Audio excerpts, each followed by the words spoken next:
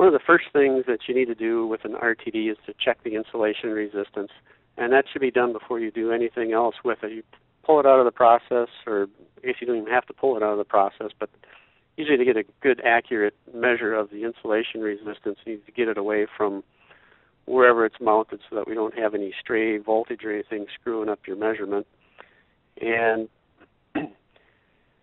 why this is important is that with a platinum resistance thermometer, and we show a little cutaway view here, and you can see the coils of platinum wire, and if any moisture or contaminants are present inside this device, you're going to get shunting between those coils.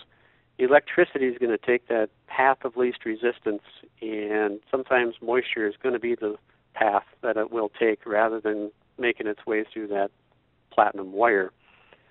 And you're going to end up with a low resistance measurement and a correspondingly low temperature reading. So that's just the most important measurement that you're going to make on an RTD when you're trying to calibrate it or verify its performance. Kind of the minimum test that you'd want to do would be 50 volts DC, and it should be greater than 100 megohms at room temperature. A lot of the manufacturers you'll see will have 500 volts, 500 megohms, or 1,000 megohms. And those are tests that are done just to kind of expand the confidence in that sensor performing properly at higher temperatures. Because as we go up in temperature with the probe, the insulating materials properties decrease and the insulation resistance decreases. So if you start out with a sensor at room temperature, it might be 500 megohms, but by the time you get it up to its maybe 400 or 500 degrees C, that might be down in the 20 megohm range.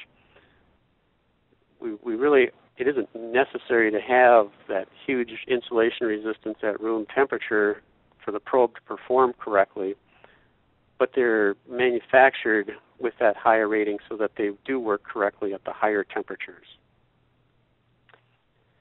And for those of you that want to put some math to this, this is a little equation you can use.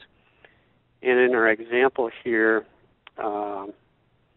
if we have an insulation resistance that gets down to 1 or 0.1 megohms, that equates to a temperature reading that will be 0.26 degrees C lower than it should be. So for some processes, that could be very significant, and in fact, that could eat up your whole tolerance budget for that measurement point. So again, it's a real important measurement to make